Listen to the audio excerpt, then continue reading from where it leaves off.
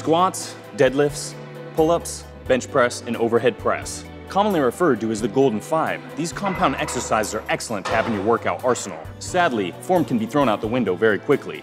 You want to be injury-free? Follow along, gentlemen. Welcome to the Gym Gentleman's Guide to the Gym. We'll go over form mistakes, unwritten rules of the gym, hygiene, and not only how to behave like a proper human being, but also like a true gym gentleman. Squats. The hot leg exercise. But what could go wrong? Unfortunately, for a lot of people, many things. Don't have the bar at the base of the neck. Let your knees buckle inward. Allow the spine to flex or bend. Keep your back straight and rigid. Track your knees in line with your toes. Always have a neutral chin. Deadlifts. The king of compound exercises. What should you avoid? Don't bring your hips too high when pulling the weight off the floor. Bring your chin too high. Let your lumbar spine bend. Keep the lumbar straight and rigid. Use leg and hip drive to start the lift. Squeeze glutes at the top position.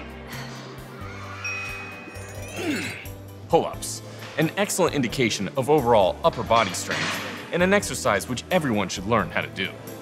Don't pull with just the arms. Complete just half reps. Create momentum with swinging legs. Depress the scapula as you pull. Keep a fluid tempo. Bring the chin above the bar. Bench press, Monday's official exercise. We're gonna go over what you should not do while performing this exercise on International Chest Day. Don't bounce the weight off your chest. Allow your elbows to flare. Lift your hips off the bench. Depress and retract the scapula. Keep your feet flat on the floor. Lower the bar to the sternum area.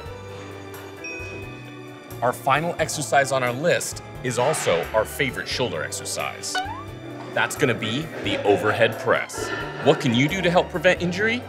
Let's find out. Don't push with the legs, creating momentum. Lean back.